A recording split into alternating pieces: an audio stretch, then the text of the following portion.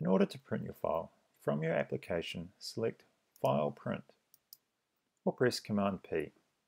Here we are printing a PDF file using Apple's Preview app. Note that different applications present the print dialogues differently. For example, Adobe Acrobat requires you to use the Printer button in the Print dialog to access the driver and Page Setup to access the paper size. Select your printer from the drop-down. The name of your printer will depend on your organization.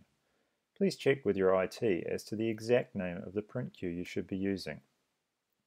Firstly, you may need to select Show Details in order to access all of the properties. This can be toggled using the Show Details, Hide Details buttons.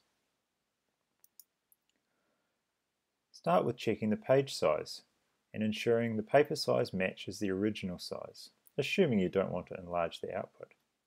Here our original is A4, so we'll select A4 as the paper size.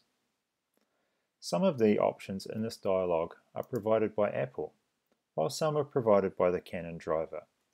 We are going to concentrate on the options provided by the Canon driver. Paper Source allows you to change where the paper is being printed from. The default is to automatically select the paper. However, you can specify specific trays from this drop-down. Other controls on this panel allow you to specify paper types, insert sheets, and covers. The Finishing panel allows you to control if your printing is double-sided and which edge the page is to flip on when printing double-sided. Note that as you change features, the thumbnail will update.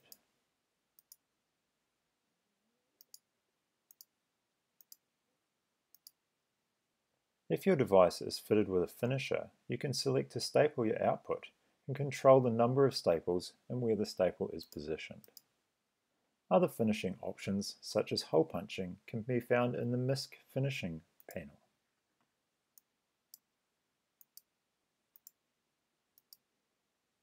The Quality panel allows you to change the print resolution, as well as changing between color and black and white. Presets are an Apple feature that allow you to save all of the print settings and quickly reuse them. For instance, let's create a preset that prints double-sided in black and white with a corner staple. First, set the quality to black and white, then finishing to double-sided, and stapling to corner staple. Now select to save the current settings as a preset. Name the preset something like Stapled Double-Sided Mono. Now I can quickly change all of the settings just by changing this preset.